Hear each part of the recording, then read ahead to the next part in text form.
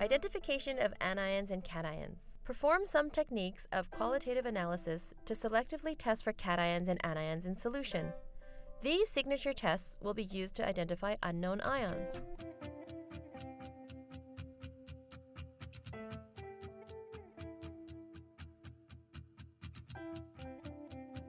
Place your test tube rack on a piece of paper. Insert all your test tubes and label them on the piece of paper.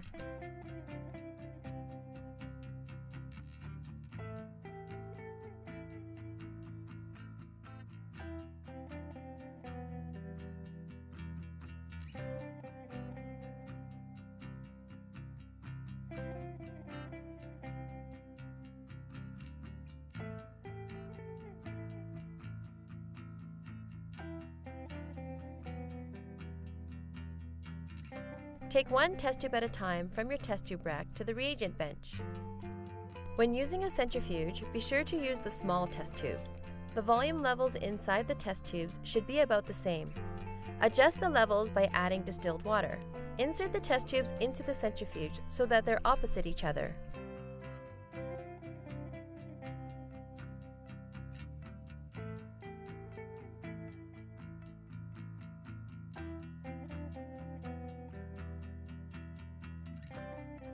Blue litmus paper turns red when in contact with acidic solutions and stays blue when in contact with neutral or basic solutions. Red litmus paper turns blue when in contact with basic solutions and stays red when in contact with neutral or acidic solutions.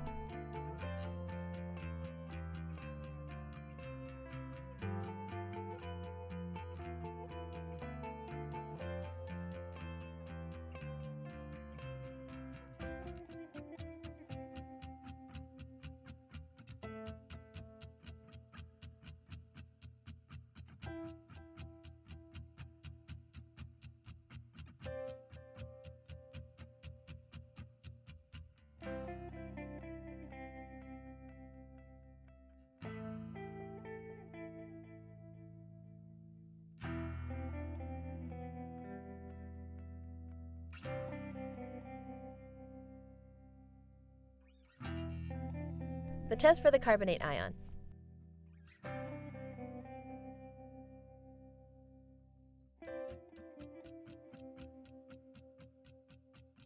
Make sure the glass rod is inside the lime water.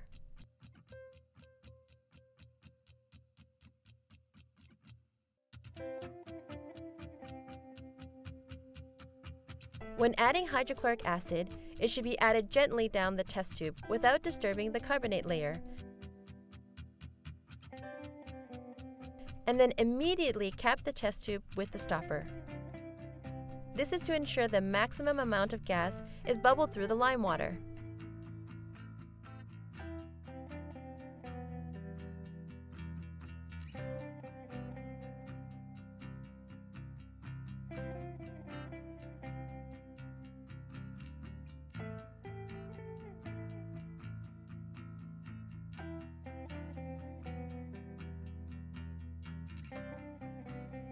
Record your observations. Clean the materials and put everything away.